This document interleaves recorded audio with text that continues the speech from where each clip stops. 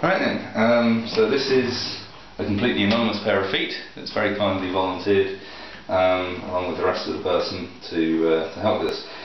This is a guy called Michael that works here. What we got is a fairly loose quality of movement in the subtalar joint. It's a floppy foot. And a calcaneocuboid joint that has got a pretty substantial amount of range of movement with the foot held roughly in neutral. And when we pronate the foot, humongous range of movement there. A first met with a fairly impressive range of movement as well. And across the midfoot, a certain amount. First met dorsiflexed, but perhaps not quite so much as we would like. And you can see there's a certain amount of windlass there, a certain amount of plantarflexion of the first met, but again maybe not as much as we'd like. Callus pattern, very little or no callus on the first MPJ, plenty on 2-3, a little bit on 5, which again suggests that maybe the first met is not being plantarflexed as well as it might. Classical non-weight bearing casting, obviously we might have the patient the other way up if we wanted, but what we'd be doing is trying to control the rear foot thus and dorsiflexing the lateral column to try and plantarflex the first. What we're going to try and do is pretty much the same effect but in foam. Sit the chair up in the air a little bit. Can you shuffle forward for me so that your legs just dangling off the edge a little bit further? So in terms of position, you might want to come in a little bit closer for this. What we want is 3-point pressure, and if you've got 3 points on the foot you can move it in lots of different directions. If you've only got 2 you're much more limited. So with the left foot I would put my thumb under the sort of medial navicular area, my fingers around the outside of the heel, and my third point.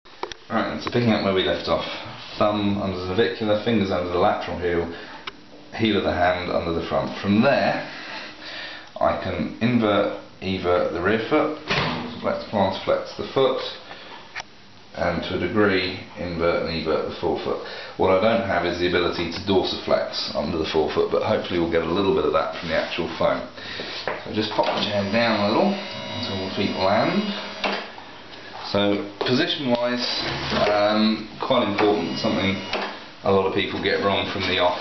You have to be able to have the foot with the leg at 90 degrees in that plane, 90 degrees in that plane, so that your leg is going directly down for our base plane, the ground, to be okay.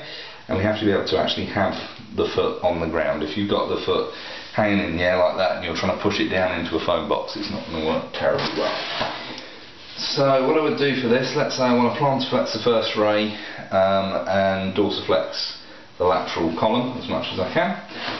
I'll slide it up on top, get my 3-point position, feel for my subtalar neutral, which is about there, and put the heel of my hand more under the medial forefoot, thumb in the tailor there, and my other fingers that you can't see are on the lateral part of the heel, hand on the knee, shoulder on the hand, and nice and slowly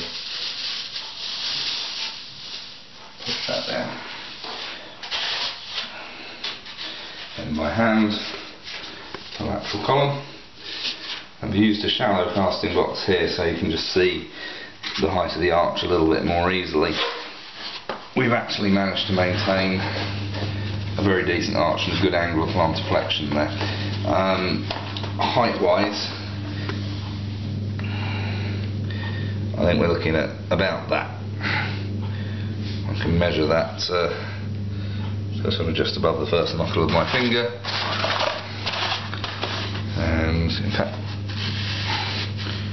measure that much the same. So we have got a nicely plantarflexed first ray. The lateral column, the 5th met, is not quite dorsiflexed as much as I'd like. There is a tiny bit of lateral arch there.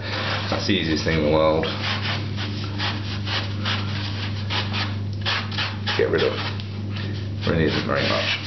So that gives us our 5th met flat on the floor like that. Our first met nicely plantarflexed and our heel down in the ground. Thank you very much.